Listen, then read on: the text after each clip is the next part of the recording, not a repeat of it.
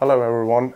I've got my telescope back from telescope service, and in the last video I showed how I centering the secondary mirror under the focuser, and I have also collimated my telescope as I did in an earlier video this autumn. Today I'm going to balance the whole telescope on the mount. It's especially critical with mounts which are direct driven. They have no gears, no belt drives, no nothing. It's servo motors that is coupled directly to the axis of the mount. But basically the basic principles are the same. You have a mount.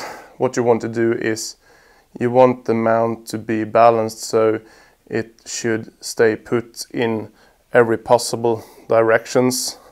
So it shouldn't be not heavier or easier in any position, basically. Let's head out to the observatory and take a look at how I balance the ASA DDM 85. You're watching Exo Photography. My name is Daniel.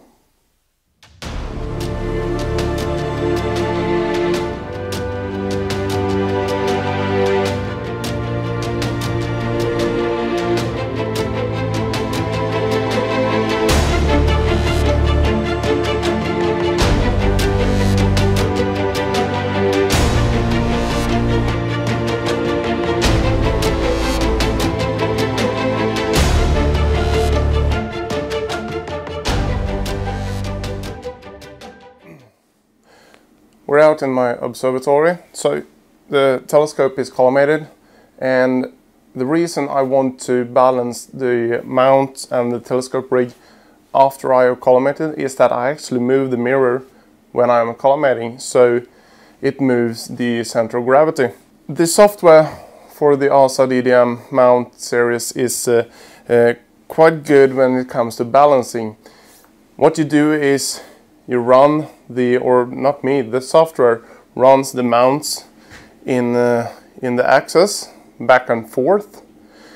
What it does is that it measures the current draw in the motors, so you know exactly how balanced it is. So right now the software is running the declination axis back and forth, and it's actually measuring the current draw, as you can see on those yellow and blue bars. So you can't see now, but in the back here I have a small counterweight which I can move on a Vixen rail. So I'll try to just move it a bit here, and we shall see how the balance is affected. So that's the wrong way. We'll try the other way.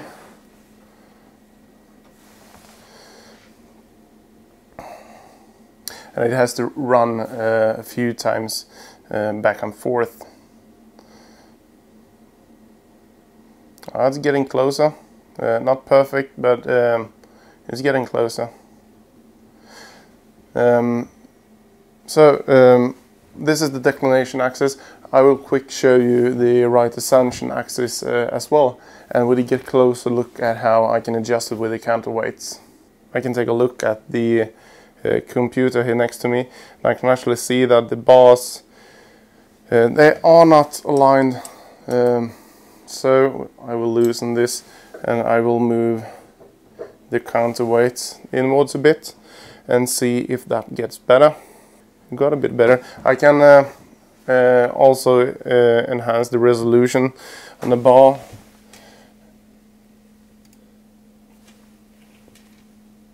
That's a bit too much. Okay, let's see if I can make it a little bit better. There we go. Just move the counterweight just 1 millimeter inwards.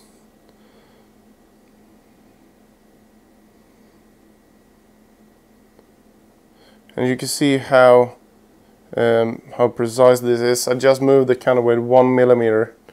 And that looks pretty good to me. And when you are finished, you just lock it down. So this is how I balanced my mount. Quite easy, as you can see, and quite genius measuring the current draw. You can see exactly when it's balanced. This was a quick update on how I am balancing my mount and scope setup.